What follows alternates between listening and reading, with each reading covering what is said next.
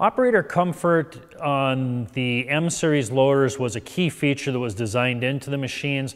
There's several things that were done on M-Series machines to enhance operator comfort. Our cab is not only larger than ever before, it's been physically moved further forward on the machine. And what that allows for is the operator to be actually closer to the working area of the machine, giving them a better line of sight so they can see the corners of their bucket. They can see off to the side of their machine closer to their tires than they ever have before. Inside the operator compartment, we've enhanced the heating and cooling systems to have larger capacity for better performance in extreme temperatures. The cab is pressurized to keep dust and debris out of the cab. Our window sizes are bigger.